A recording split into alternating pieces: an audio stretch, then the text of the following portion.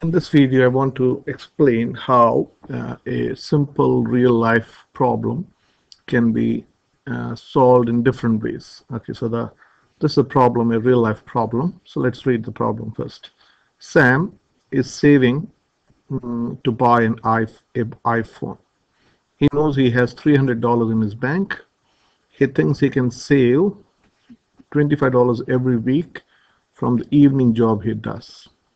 Sam's sister, Sienna, also is saving to buy an iPhone. She has $250 in her bank account, and she can save $35 every week from her weekend jobs at the town library. Find when they will have saved the same amount. Okay, so Sam and Sienna are brothers and sisters. So this is Sam, and this is Sienna. So the first thing that I would like to do is to write what's the information. So Sam has $300 in his account. Okay, and this is in his bank, and he can save how much every week? He can save $25 every week. Every week. Okay. For Sienna, she has only $250 in the bank, and she can save $35. So this is in the bank, and $35 every week. We're going to do this in three possible ways or three ways. So first, let us make up a table. Okay, so one way is doing this with the help of a table. So I'm going to write to week number, Sam, what Sam has. I'm only writing Sam and Sienna. So we'll start with 0. 0 means when they decided to save. So suppose they started it today. So when the time started, you can call that week 0. Sam has 300 and Sienna has $250. So after 1 week, you add 25 to Sam, so that is 325, and you're adding 35, so this is 285. In the second week, you add 25, so this is 350, and if you add 35, this is 310. Okay, am I right? Just to confirm, 285 plus 35 is 320. Okay, so this is 320 here. So I'm adding 385 plus 5 is 390, and plus 20, 320. So I'm adding 25. So this is easy, 375. And now you have to add 35. So 20 plus 35 is 355. Okay. The fourth week, you will have 400. So 35 plus 55 plus 35. 55 plus 5 is 60. And 60 plus 30 is 390. Okay. And the fifth week, he has 425, and this is 425. So this is one way of doing it. You can do it by making up a table. So keep going up. So this is the answer in the fifth week. When will they have saved the same amount? So in the fifth week, they have saved the same amount. So if you graph this, so let's do it in the second way, is graphical method. So first let's draw the graph of Sam. Week 0, he has $300. So this is $300 week 0. So on the x-axis, I'm taking the week, and on the y-axis, I'm taking the saving.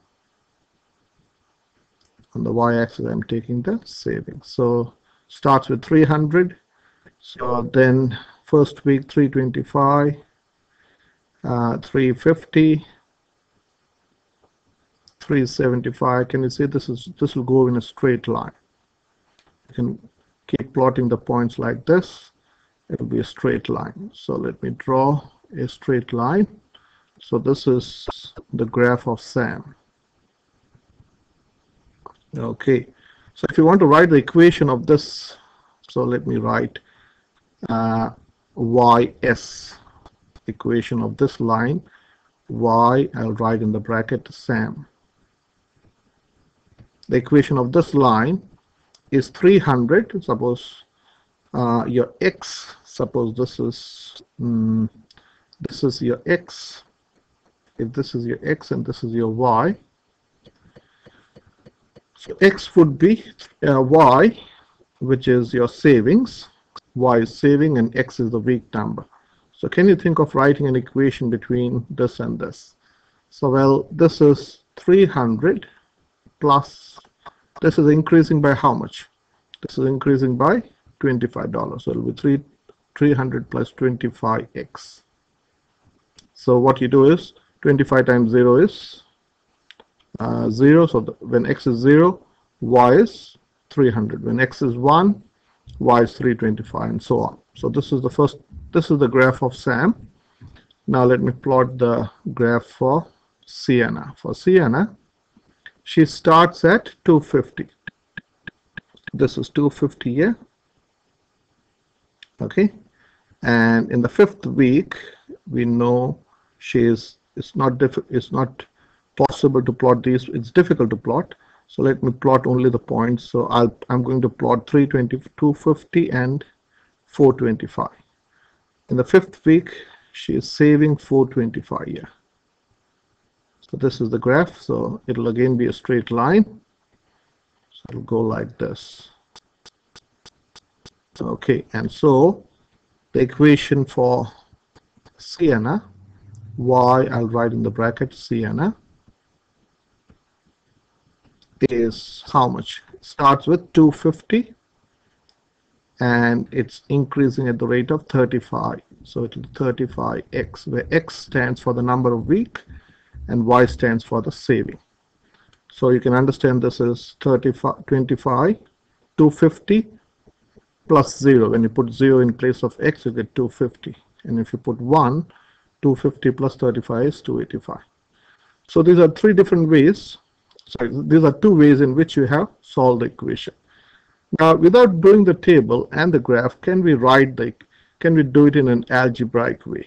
Well, the question is, we know ys, that is saving for Sam, can be written as 300 plus 25x. Okay, and y, which is saving for Sienna, is 250 plus 35x. So the question is, when would their savings be the same? When will they have saved the same amount? So here the question is, when is y, that is saving for Sam, is equal to y, which is the saving of Sienna? So the equation would be 300 plus 25x is equal to 250 plus 35x. So the technique to solve this type of equation is to bring the x's on one side and the numbers on the other side. So I'm going to take away 25x from this side. So you also take away 25x from this side. I want to bring the x's on the right hand side and the numbers on the left hand side. So I'm going to take away 250 from this side, and I'm also going to take 250 from this side.